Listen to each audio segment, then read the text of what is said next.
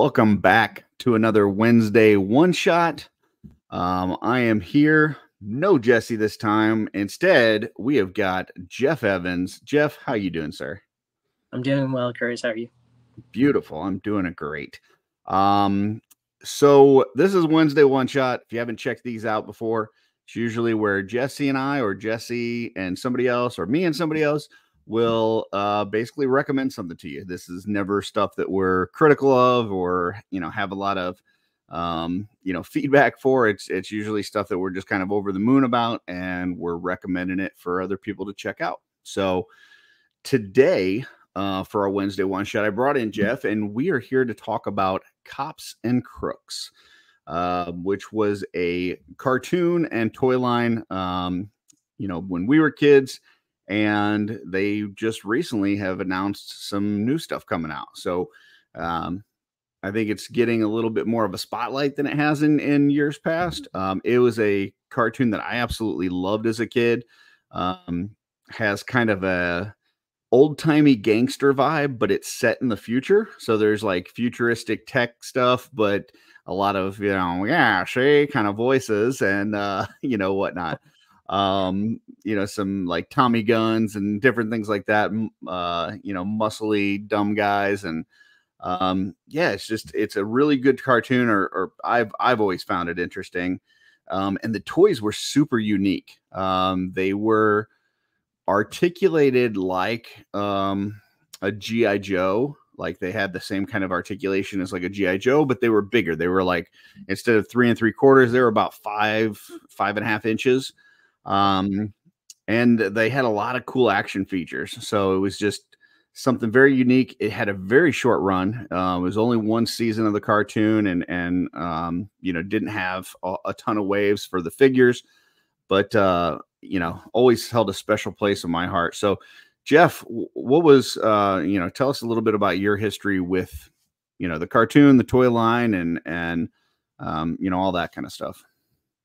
So I guess my introduction to Cops and Crooks was not Cops and Crooks, but Cyber Cops, which was a rebranding of the cartoon in 1993. It was a rerun on CBS Saturday mornings, and I've always watched Saturday morning cartoons, so that was like a big cartoon for me. After knowing about RoboCop and Terminator and Knight Rider and all the 80s like sci-fi cyber stuff. So I never got introduced to it in the actual original run in the 80s, and didn't know about the toys until late 90s, early 2000s. So I've been working on starting the vintage collection, so to speak, and I'm really looking forward to these new ones coming out. Yeah, I mean, it was just a lot of fun. The characters were very unique. That's one thing about the cartoons in the 80s. We had a lot of very unique characters, especially the villains. The villains always seem to be a lot more fun than the heroes a lot of times. But this cartoon was no exception to that rule. Like, I mean, some of these characters and the things that they could do, and their voices, and the just kind of I don't know, everything that went with it. And then when you got to the toys, like all the different action features that came along with it was just a lot of fun. I mean, my favorite was always Buttons McBoom Boom, and which is, first of all, amazing name. Like, how do you have a better name than that?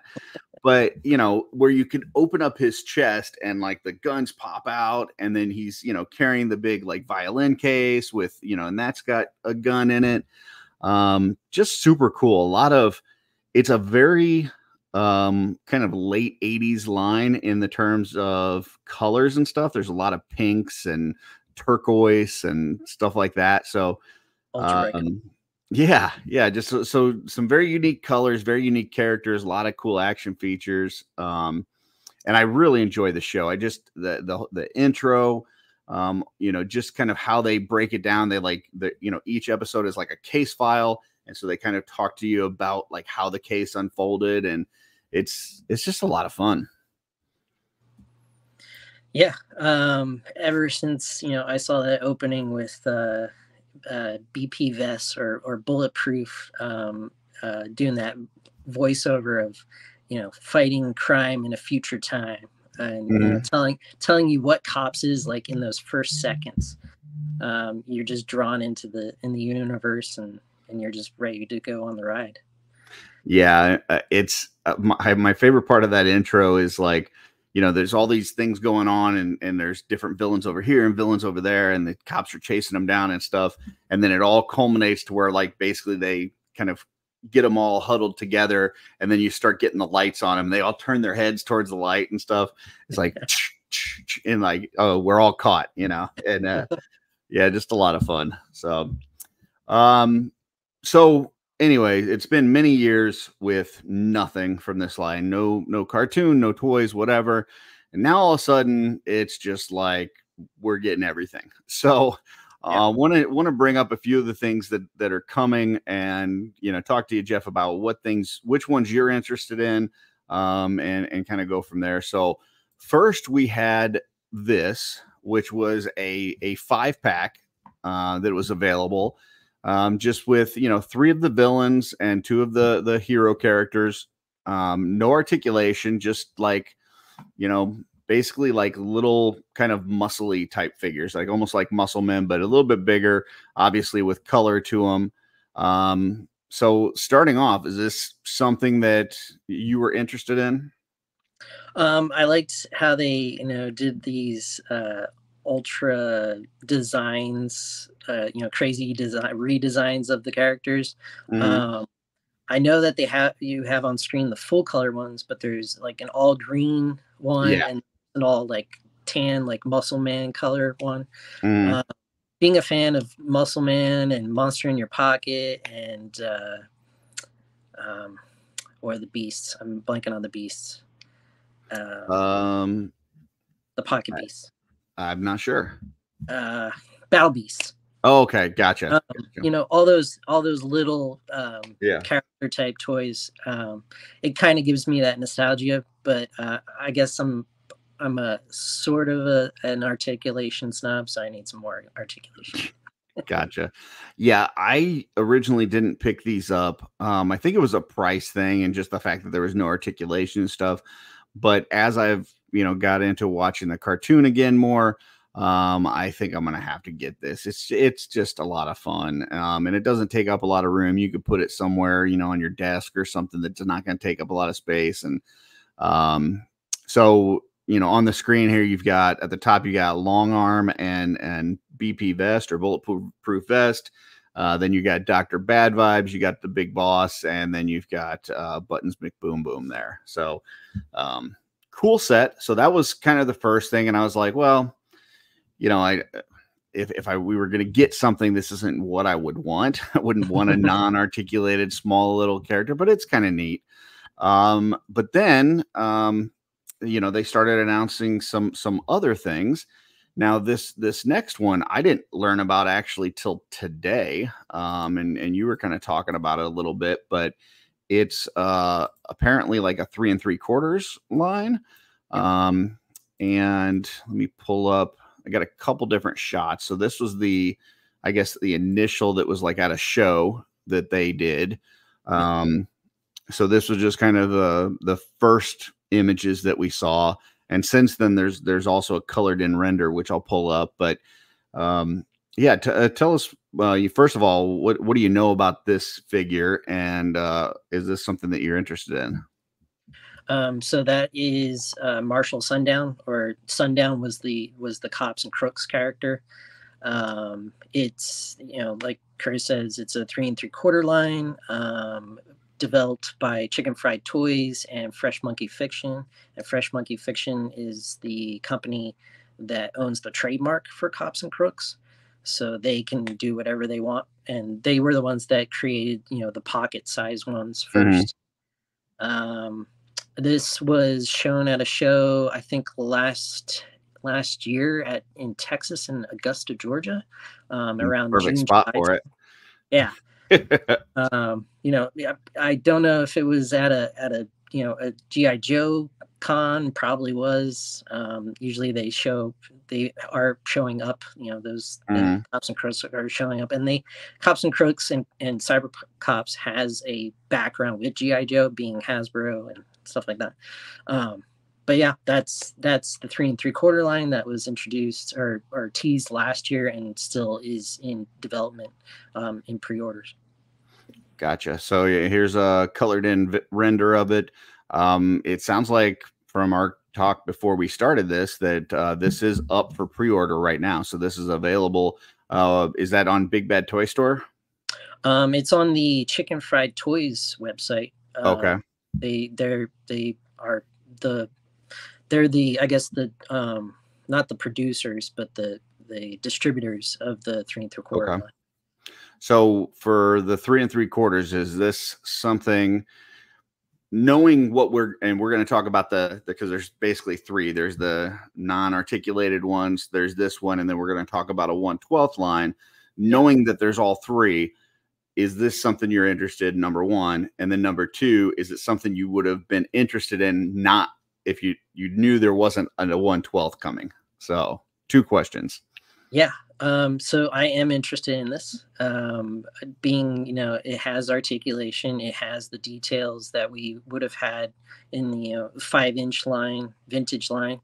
At one point, this is all I knew was going to be coming. So being a Cops and Crooks fan, I was going to, double down and go for the smaller scale. But, I think I'm gonna collect all Cops and Crooks. So you got me thinking about the pocket size now. So I'm all in.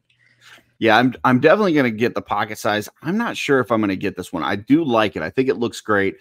I'm just not a 3 3/4 guy. Like if that's all we had, I would get it. And actually, I thought that's what we were getting because I saw the next figure that we're going to show is a bulletproof vest, which I thought was a 3 3/4. Before you go on to the next scale, sure. So I wanted to throw out, and we talked about this before we went on. They also teased a card back for the Button, which was because they couldn't use the trademark name or something at the time. It's going to be Button McBoom Boom. And they also teased that they were going to do characters with vehicles at some point in the 3 3/4 line. Yeah, and I guess if you're going to do vehicles, 3 3/4 might be better then because you wouldn't have to make them so massive. So I don't know. I was thinking about not doing the 3 3/4, but if they do vehicles, I may have to get in on that. But next we have, I'm probably going to have to increase the size. There's something with, like, I can blow up one and then it makes the other one too small. So here we go. So this is first kind of an initial showing that they did at a show for the bulletproof vest. Now this is 1/12 scale through Big Bad Toy Store. Is that correct? Yeah, it's this is being developed in combination with Big Bad Toy Store and Fresh Monkey Fiction. Right. Okay. So, first of all, just looking at this is amazing. Like this is going to be 1/12. I love bulletproof vest. It looks like you got 2 heads, you got multiple sets of hands, you got some handcuffs, gun, and that amazing soft good trench coat. That looks phenomenal. And then we ended up getting a second picture, which I think is the one that more people have probably seen, which is this one. And now I'm going to have to shrink this one because it's doing the opposite. So here we go. Let me shrink it even more so we can see the whole thing. There we go. Nice. So, so now this doesn't show the trench coat, but you see, a couple heads there, hand options. Now in this one, the other one looked like it had a non-glasses version. This one looks like it's 2 glasses, but I think one has his eyebrow raised. So I'm not sure if those glasses are going to be removable because the other one, it looked like maybe there wasn't glasses on it, but multiple sets of hands, handcuffs, briefcase, and a gun. This looks fantastic. I am all in on this. Questionable about the 3 3/4. If they do vehicles, I'm probably in, but this I'm definitely in on. This is awesome. Yeah, I was blown away. Like, out of all the Joe Fest festivities and stuff that people were talking about this past weekend, all I wanted to talk about was Cops and Crooks. Yeah. And when they showed a like a on somebody posted a screen grab of the presentation, and then we got this render, and then we got, you know, the actual shot in the booth at the Big Bad Toy Store booth. It's gotten me all ready to go. And he was the coolest character. I mean, I loved BP Vest because, you know, he was in that time period, he was one of the only you know, African American led you know, comic book character, or, you know, cartoon character, and he was just so suave, man. That dude was, he was so cool. I do want to pull this one back up, and I'm gonna have to blow it up because, you know, all this stuff, but it does look like down in the corner that the glasses do come off of that one. So, you know, I you know, I don't know if that's the same as the render, or if they're still kind of, it said under construction, so there may be certain things that they're still deciding. But, you know, I don't know if both heads have the glasses removable, or if it's one that's stationary and one that has it removable. I'm not sure, but really cool set. I love that trench coat, man. It's so good.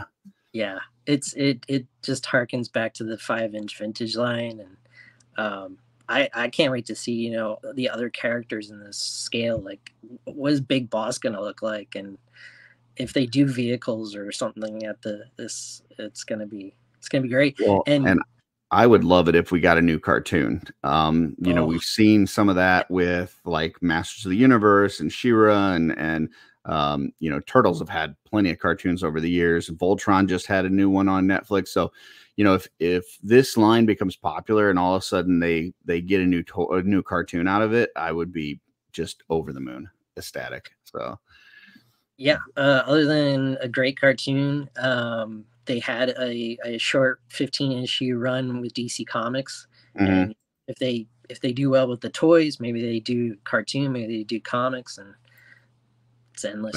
That would be awesome. Well, there you go, folks. You know, that's our Wednesday one shot.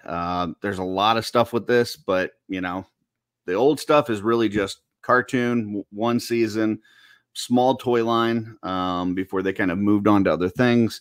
And now we've got, you know, a bunch of stuff coming out. So if it's, you know, if you've never tried it before, check out the cartoon first. I think you'll like it, and it may make you want to get into this other stuff. If it is something that you used to be interested in, this new stuff may be right up your alley. So check it out. And yeah, thanks, Jeff. Any other closing thoughts on this stuff? Yeah, check out the cartoon on Tubi. Make sure you search C.O.P.S. Yep. Or yeah, if you don't put the dots in there, it will not come up in the search. But yeah, Tubi has them, and that is my Saturday morning. So that's what I'll be doing tomorrow. Excellent. Me too. Yeah. All right. Well, I appreciate you joining me, and folks, tune in for the next Wednesday one shot. And until then, we still don't have a way to close out this segment. You've been shot.